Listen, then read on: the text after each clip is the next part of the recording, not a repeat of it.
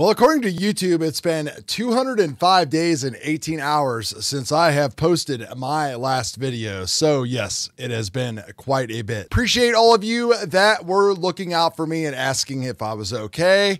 Everything's all good. It took a bigger promotion at work and life and everything has just gotten crazy. But we have great news and we've got a great story to tell along the way. So we've got Astro gear on the way. So we are starting over. So if you're starting over or starting new, we're going to take those steps and kind of help you guys through it. So my name is Chad. This is the Easy Astro Images channel.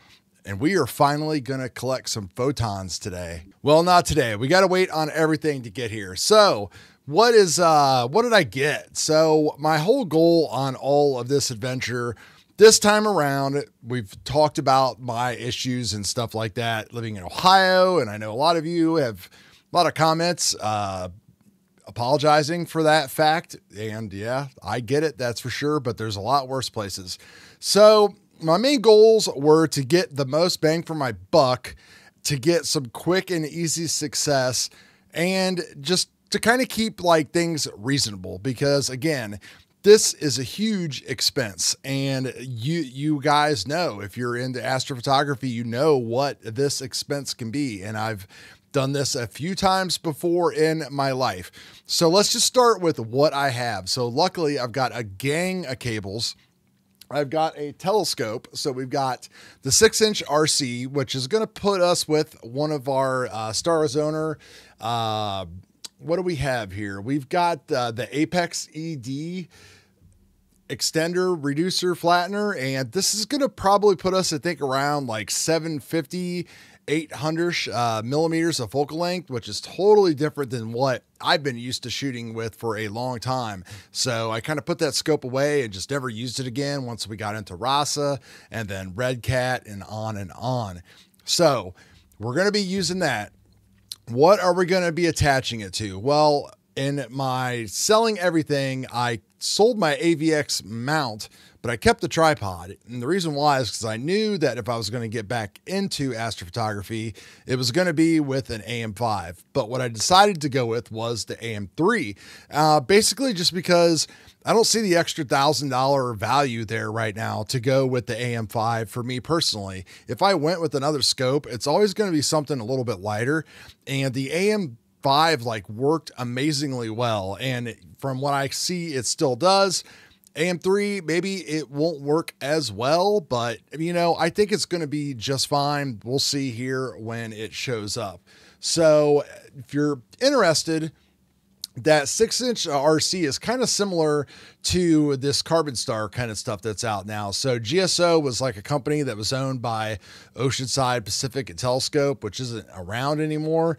So this is kind of like their new offerings. They're doing all these in like carbon tubes. So that way they're a little bit lighter and there's a little bit less flex and everything that can go on, temperature variations and all that stuff. And you can just kind of see how everything just is going to connect right to the back. And speaking of connecting right to the back, what kind of camera are we going to have hooked to the back of this thing? Well, I am sticking with what I know, but we are putting another twist on it.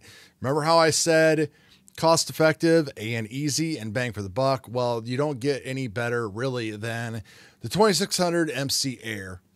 And the biggest reason why I chose this is that I have my mini PC that I still need to like update and upgrade and all that kind of stuff. We have my ASIair is like the 2nd generation, and this has got, of course, something newer built into it. Biggest thing though is like, I just wanted one of the dual cameras, and I figured, well, I'll just go ahead and get this one since it's got the guide camera and it's got the ASIair built into it, and everything will be super easy. I can get some instant gratification, just start collecting images. You know, we got the big iPad, very handy and all that kind of stuff. And then we've got flexibility, because I know that when you try to hook these things up with Nina, that it gets kind of confused, and PhD and everything else. Maybe it's all been sorted out, but I've only been able to find like one video on it, I think, that Queeve did. And really the fix is just to add a guide scope and a guide camera down the road. And then you don't have to worry about anything at all.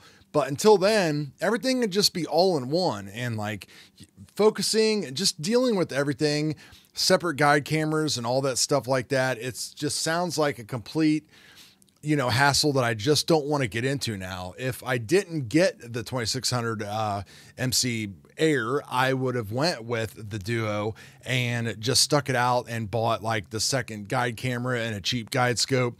Maybe I should have went that route, but I think this route is pretty cool.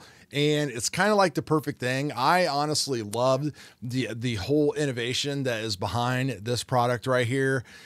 I was pretty surprised when I first saw it like pop up on my Facebook feed.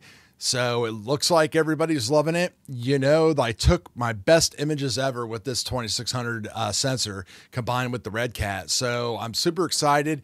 The pixel size and all that stuff isn't going to really like match if you want to get all matchy and stuff when it comes to what that RC6 is going to do. But, I don't really care about all that shit. It's all good. So we've got the AM3, we've got the camera, guider, ASIair, all that kind of fun stuff coming. And I still have like filters. So I've got like some dual band filters, all that stuff. We've got power cables, connectors. We've got the AVX tripod. I did buy the tripod extension for the AM3. I see that they came out with a new version with a new plate.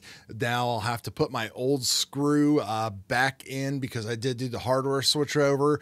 Astro Blender did some videos about that as well. So we got all that ready to go. So I'm pretty excited, and it's really cool. It's bittersweet to be starting all over again because as I went through and like looked at all this stuff, I just watched a couple of my videos and was thinking about just how awesome my AM5 and Red Cat 51 setup was. Like it was just complete automated nirvana. I mean, I had the file sharing stuff going on. We had like the remote cameras, everything was there. So it's going to take a little bit to build it all back to that point. And starting over or starting new in astrophotography can be a pretty big challenging thing. And I hopefully like with this kind of setup, it will encourage people to go ahead and show them that they can get great results without like doubling the price, or like I said, spending that extra $1,000 on that AM5N versus an AM3.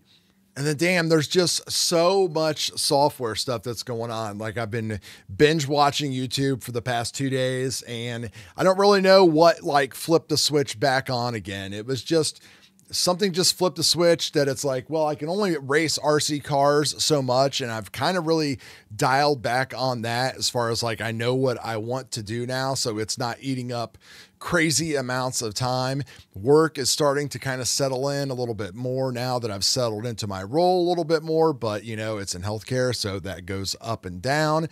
My dog, he's almost 3 years old now, and he loves being outside, even though at nighttime in the dark, we got to watch for skunks and all that kind of stuff.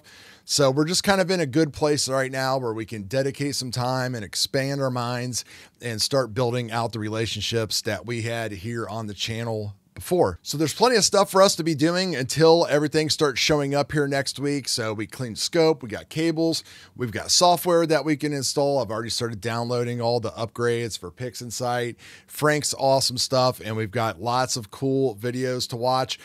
Big shout out, I think, to Rich. I think I was watching his Next Dome series and everything that he was going through as far as like just trying to work through all the problems and like the money that he had spent on that thing. And man, I hope you're enjoying it. I really hate that you're going through that, sir.